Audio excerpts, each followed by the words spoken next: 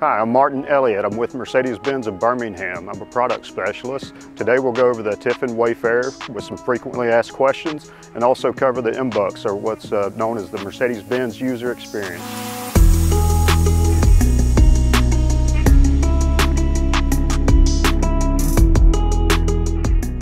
We're inside the Wayfarer now. Let's go over some features.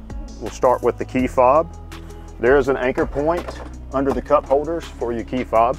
That's only there if your key battery is dead. It's not going to charge the key battery up. I prefer to keep mine in my pocket so I don't lock it in the coach. Let's dissect the key now. Let's say you do have a dead battery and need access to the coach. You can hit the little chrome button on the back. That's going to remove your bladed key, which you'll insert into the door. That's going to get you in the coach. Let's also hit that chrome button again. We're going to slide the back off the key fob. We need to replace this battery, but maybe we don't have a battery around. That's where I'm going to come back down to the spot under the dash. I can insert this and I can still crank the vehicle. If you replace this battery, you're just going to pop this little Panasonic out and then get a new one back in there. Slide that back in and you're good to go. So if we're parking the coach for an extended amount of time and we want to save battery life, you can go to your lock button and hit it twice in rapid succession. You're going to see the light come on.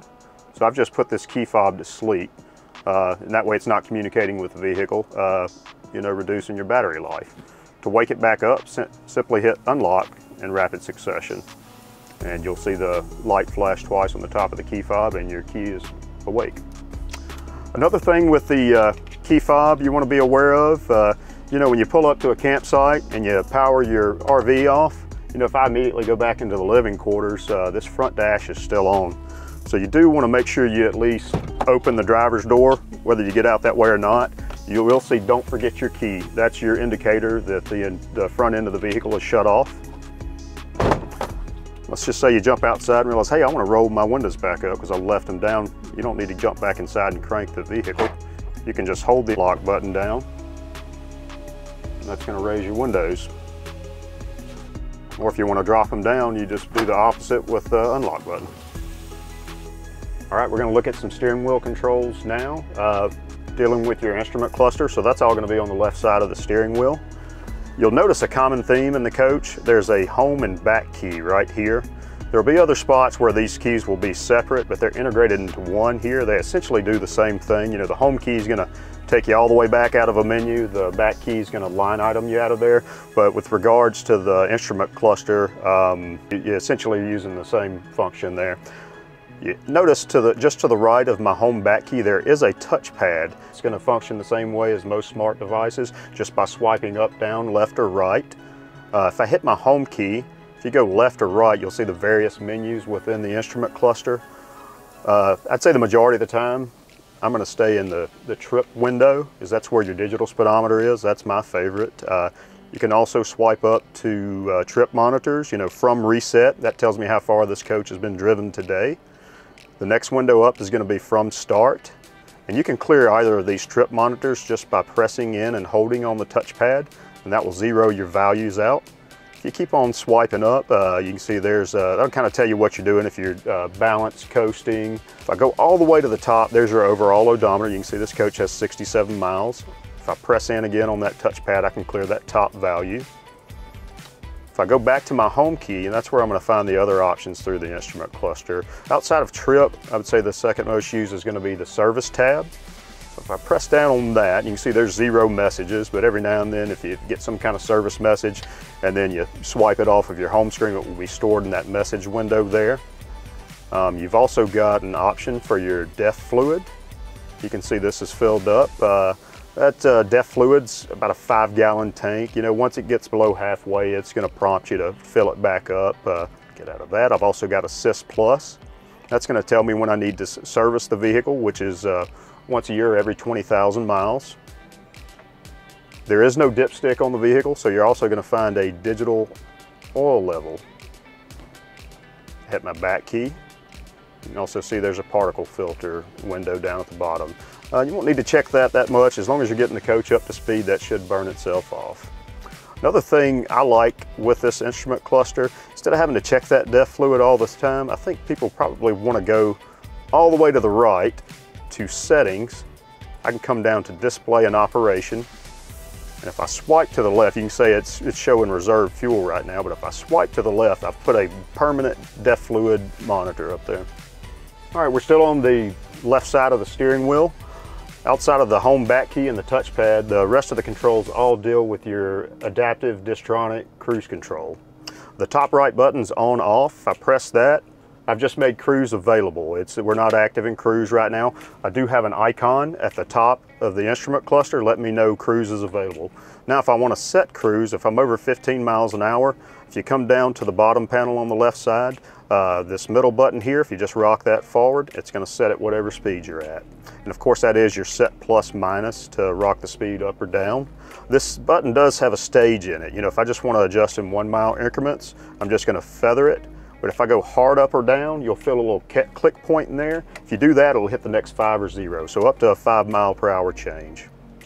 To the left of that, you've got resume and cancel.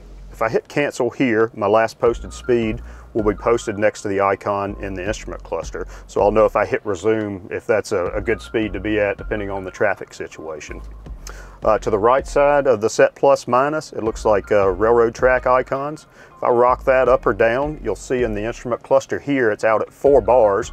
Each time I hit that, it's reducing my follow distance by 50-foot increments. I like to rock it all the way back and then see kind of what it's doing in traffic, and if I need to extend that out to feel a little more comfortable, I can just go to that rocker switch there. Okay, now over to the right side of the steering wheel.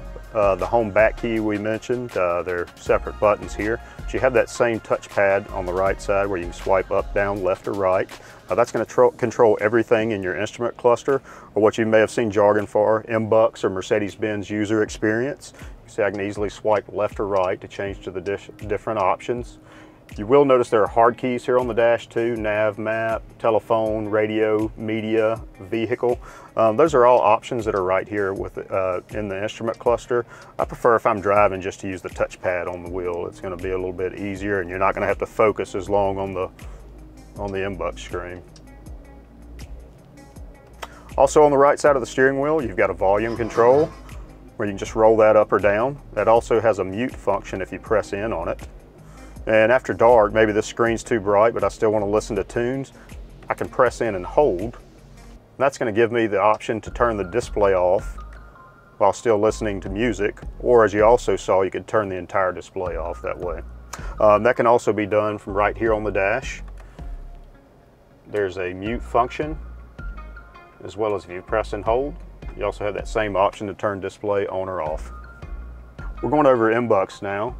There's a companion app called Mercedes-Benz User Experience.